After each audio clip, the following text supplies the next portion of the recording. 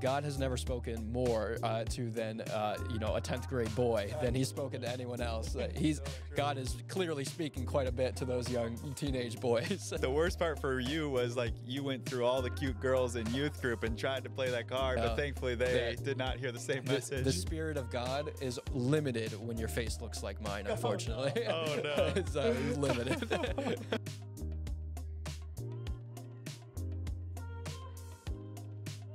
Well, welcome to the Calvary Assembly podcast, where we have dialogues around tough questions, conversations through a biblical lens that affects our world today.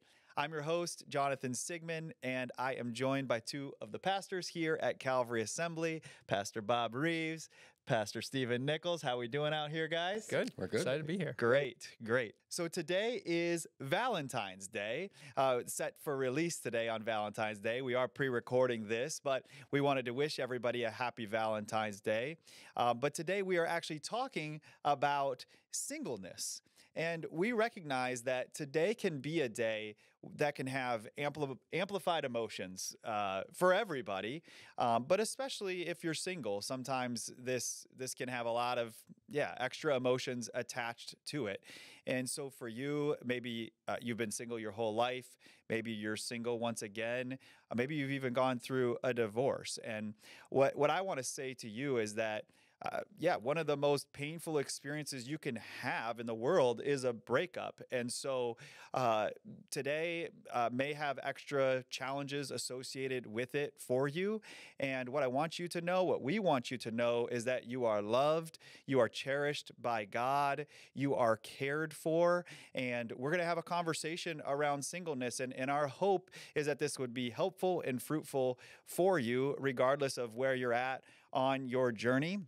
And we just want to be open and honest from the front end that all three of us who are on this podcast are married. And so we may have blind spots. And so we don't come into this conversation thinking we have all the answers or everything figured out. But we want to have a conversation centered around Scripture, centered around singleness, and talk about this topic. So let me just jump right in and ask our first question to you guys. Why do you think having extended periods of singleness or a life that is called to be single can be so challenging? Stephen, I'll start with you. So I heard a quote recently that I thought was very meaningful, at least to me. It said that the problem with loneliness is not that you don't feel like you have anybody, it's that you feel like nobody has you. And it gets at this idea that you can have many friends and you can have many people that you love and who you are close to, but it doesn't feel like anything's changed. You still feel the loneliness, and it feels like nobody has you, that nobody has put their arms around you. And I think that can be hard when you're single, that you can have really good friends and people that you love deeply, but it doesn't feel like somebody has you. And that can be so saddening sometimes, and very, very hard to walk through life in that way. Yeah. I think, too, some people feel like they're in a form of purgatory. They can't really get their life started until they're with someone. And so there's a set of assumptions that go into that, but when you're dealing with those emotions, it's super hard, it's super draining, and you actually wind up veering away from people at a time when being around other people could be helpful. So tell me about, what does Scripture and what did Jesus have to say about singleness? Because I think it's different than the cultural message that can be sent, whether inside the church or outside of it. Tell me about what Scripture says. Yeah, it's funny because it can be somewhat surprising how Jesus viewed marriage and singleness, but also not so surprising if you've come to know who Jesus is. There's a story in one of the Gospels of Matthew in chapter 19 where Jesus is having a heated conversation, as he normally does, with many of the Pharisees. And they're talking to Jesus about marriage and divorce and what's right and what's wrong. And Jesus places a high value on marriage and says, hey, that God's original intention for marriage is that two would come together, they would be one flesh, and what God has joined together, let not man separate. And this was not the practice of the Pharisees, that they would just divorce for any reason whatsoever, even the very small things. And it was very almost abusive to their wives. It was a very terrible thing that they were doing, and Jesus was speaking to that. And because of Jesus' such high value on marriage, the disciples left that conversation discouraged, and they're like, well, if that's true, if two should never separate, who then should be married? That's such a high standard that it seems almost impossible, and they're discouraged. And Jesus tells them, and he says, well, yeah, actually, he says that those who are able to live this way without marrying, he said that those who can accept this should. And in fact, he tells a story of two different types of people who have decided not to be married. In fact, one decided not to be married by choice. They're called eunuchs, and some of them are being forced into that. They were forced into not being intimate with a spouse. And Jesus, in this conversation, elevates those individuals to the same level of those who are married.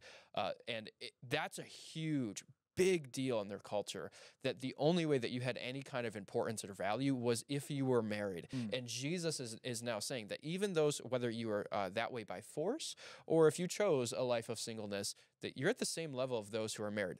It's a revolutionary statement. I don't think we can understand how big of a deal this was.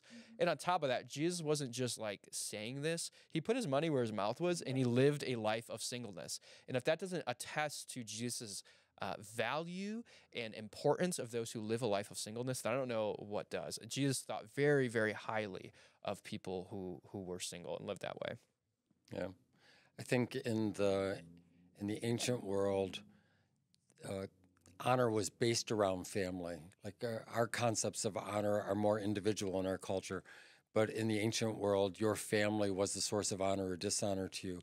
And so family was very important then. So you had to have a family and not just be part of one in terms of your birth, but be part of one in terms of creating a family. So I think that created a set of challenges. And then also on top of that, their sense of security, what they were passing on. They needed an heir to do that. So everything in the traditional culture was wrapped around this, and it's what they honored. And traditional cultures tend to be more religious. So there's more brought into religion than what Scripture actually says about it, just because the culture is speaking into it. So I think when people take a really close look at what Scripture has to say, like the passage you just mentioned with Jesus, what they find out is a lot more freedom than they would have imagined that they would find in Scripture. Yeah. Paul also, talks about in his letters too, he actually tells people, he almost says it like exasperating, like, well, if you have to marry, then go ahead and get married. But it actually might be better in some cases that you don't. And Paul too was single, and he did amazing things for the church, for Scripture, and all of these things. So it's a big deal in the Bible, and it's not an undervalued thing. Yeah, I think you do see Jesus and the New Testament de-idolizing marriage, where the culture has put it up so high. And it's not just religious things. We get the pressure from everyone. What fascinates me about this is the very people that pressure us to get into a marriage are the ones that will encourage us to get out of it when they don't approve of it. So it's a lot to navigate. It's a lot to think. Yeah, so I think oftentimes it feels like the church culture today places this extra emphasis on marriage. Feels like singleness doesn't really get talked about and certainly doesn't get celebrated. And so I guess my question for you guys is, do you see the church at large placing an emphasis on marriage? And should they be doing this? Pastor Bob, I'll look at you first. That's good. I think what the church does is it places an emphasis on community. And then I think we move to some conclusions based on that, right? One of the challenges I see is that maybe two individuals will start seeing each other, they become a couple, things don't work out, they wind up breaking up, and now they feel like they can't be part of the church community because their micro-community was fractured. And I think that when we think like that, we're actually putting something out of perspective. The church does value community, but we also should be able to value people in our community that maybe just went through a relationship breakup. It's not a convenient conversation to have, and we're always worried we're going to say the wrong thing. But being there for people is essential, and hopefully they'll feel welcome and included. Yeah. I think it's also important, too, that we don't go to the other end of the extreme, which I think people will often do in these kinds of things, like, well, marriage isn't even that cool anyway. It's like, no, like the Bible does place a very high value on marriage. It is a really beautiful thing. And in fact, much of the language in the Bible, like the Old Testament and the or in the New Testament, could also be called as the Old and the New Covenant. That it's and God often talks about his people as if he's in this marriage relationship with them. So there's a lot of beauty there. And the New Testament too talks about how Christ is like our that we are married almost to Christ, and we are the bride of Christ. So there's just a lot of imagery there that places that high importance there. It's good and important to recognize that. It's not a bad thing to know that, but then at the same time that we don't devalue one over the other. That both of those things, whether you choose to marry or you choose to be single, or maybe it's not your choice to be single, that both are important, and the Bible values both of those things, and so that's a really important thing to keep in our mind, I think. So, what about singles who are in a place where they're deeply desiring marriage? Maybe they're even feeling some levels of discontentment. Pastor Bob, what would you say to a person who's experiencing that? Well, that's complicated, isn't it? To desire to be married is a good thing, but Scripture also tells us that not being married is a good thing. So where do we find ourselves in that? I do think that there are seasons in a person's life when it might not be the best option to be considering marriage because of what we're going through and our assumption that another person will fix us or they'll take care of things for us. And if we walk into a marriage based on that, we might not choose very wisely. The more needy we are, the less we will set our standards for what would be a healthy relationship for us because our heart just craves something, and especially if we're hurting. So what options can we think of then that would be helpful? If we're feeling especially needy, that might not be the best time to the person you tolerate now, you probably won't be able to tolerate later. Well, it's also true that it's not even just a singleness thing. I think it's just true for us in general that we become very fixated on what's next in our life. And whether it's singleness or anything else, whether it's career or kids or job, school, we're always fixated on what's next, what can I do next? And if we're in a season of singleness, we're so fixated on what's next, when's this relationship coming? And I think there's much to be missed of what God can do in the now and what God is doing to me in the season of life that I'm in. And if I'm always fixated on what could potentially be, I miss on what God could be saying to me right now. And so, yeah. I was just talking to a young man, and he was in a dating relationship with someone, and there was something she declared very strongly about what her future was going to look like. And she did not want to have children. Now, she may have had very good reasons for that, but this young man had figured out that that's something that was important to him. It is not his job to try to change her mind. Like that becomes something that really becomes difficult over time, and you're going to feel a lot of pressure one way or the other on that. So because he knew enough about himself, he can make a decision about that relationship. And one of the things that we have as a gift during a time of singleness is we can actually learn more about ourselves. So when we're connecting with other people, we can actually figure out whether this relationship has some stamina and some legs, or whether there's some deal breakers down the road that we might be turning our back on, not paying attention to, and hoping somehow it just magically works out. Yeah, it reminds me of like youth group days back when either the boy or the girl will go up to the other one and be like, yeah, God told me that we're supposed to be together. Amen. And I tell you what, God has never spoken more to than a 10th grade boy than he's spoken to anyone else. God is clearly speaking quite a bit to those young teenage boys. The worst part for you was like you went through all the cute girls in youth group and tried to play that card, but thankfully they did not hear the same message. The Spirit of God is limited when your face looks like mine, unfortunately. Oh, no. It's limited. Oh, my goodness. So you guys were talking a little bit about this in terms of compatibility with somebody. So if somebody is single and they are looking to date somebody, I feel like a lot of times what we think about is, do we have the same interests? Do we like going to the same shows? Do we like the same movies? Do we, we like kind of the same genre of music? And, do we just kind of have good vibes together? And I do think those things matter. But I'm curious as to your guys' opinion is, for somebody who's single and looking to get married, what should they be looking for in a spouse? I guess it's to me. So, yeah, I think we've misdefined compatibility as finding someone who thinks like me, who agrees with me all the time, and that's uniformity. That's not compatibility. And probably you're not going to find that person. You might find someone who pretends to be that person because of their own needs, but that doesn't wear well over time. I think that what we want to find is some things that we have um, similar values on. For example, our faith in Christ. Right? Um, I've talked to people who have been in marriages that one was a believer, one was not. And what I can tell you is it's not very often a source of anger. People expect there to be a lot of fights about that. It's not. It's a source of disappointment. So why set yourself up for that? Well, maybe eventually they'll come to Christ. That's possible. But you have to know that that's a decision that they have to make with God. And while you can speak into their life, you can't make that decision for them. So I think there's really a lot of value in some spiritual compatibility. I think character. There's just issues of what's important to me. Do we share the same values? Are we on the same page? Is lying okay with one person and not another? Like these are things that we have to know about. How do you feel about fidelity and honesty and integrity? And if we're not on the same page, that's just going to be a source of ongoing challenges.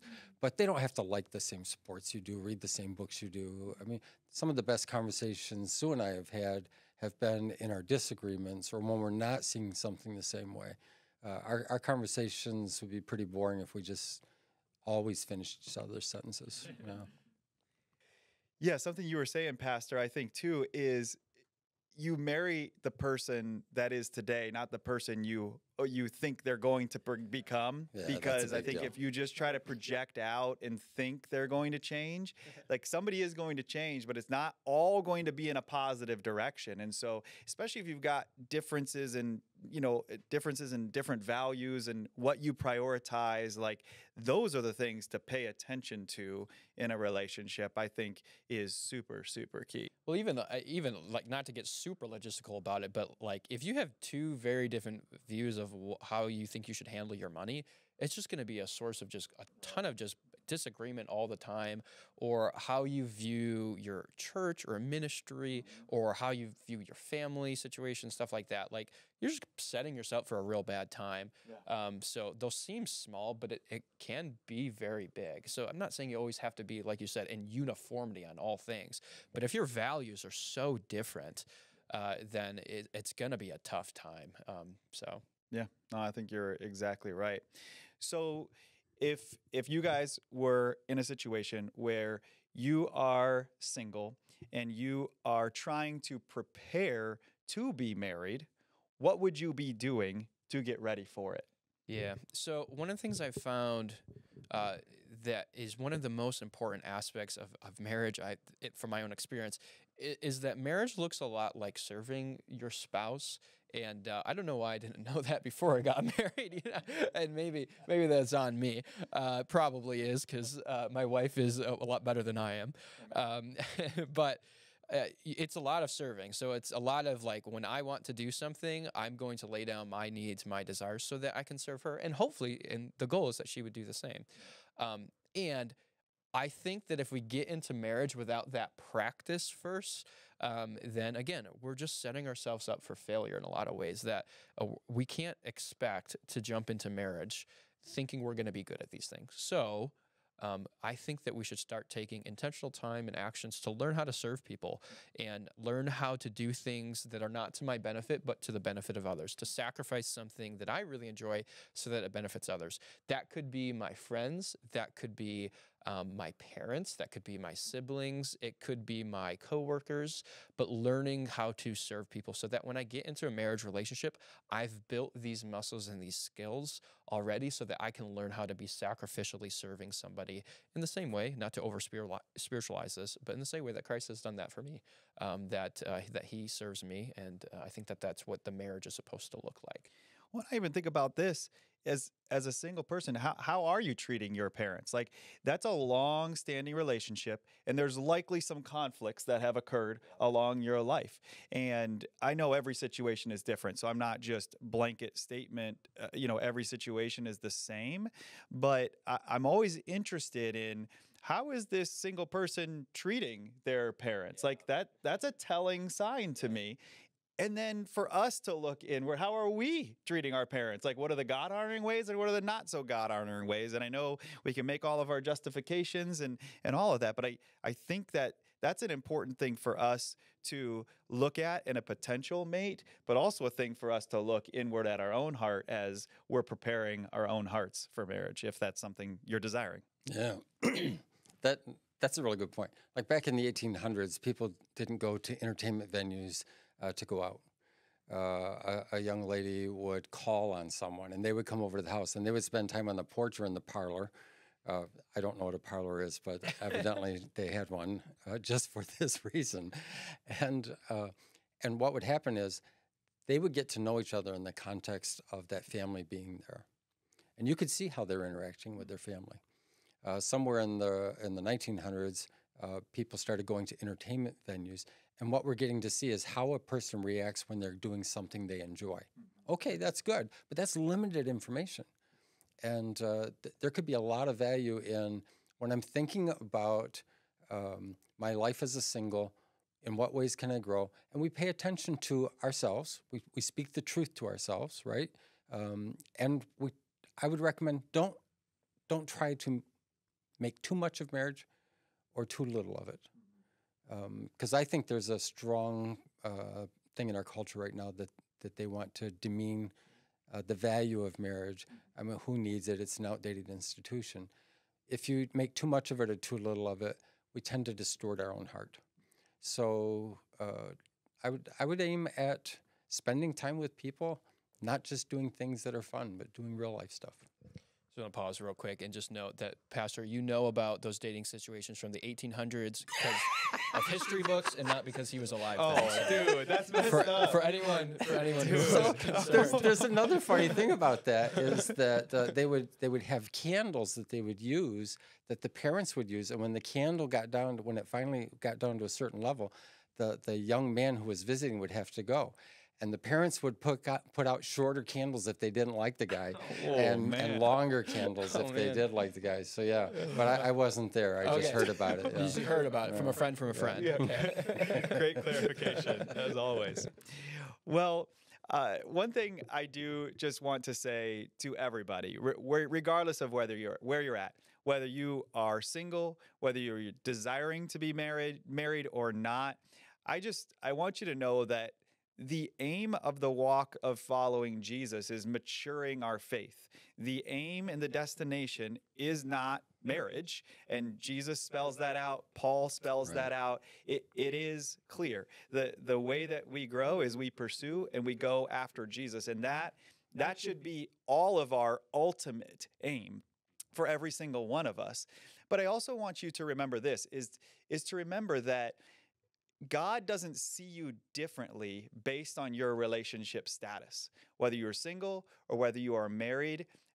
And knowing that is life to your heart and to your soul. And so I want that to resonate and marinate inside of you.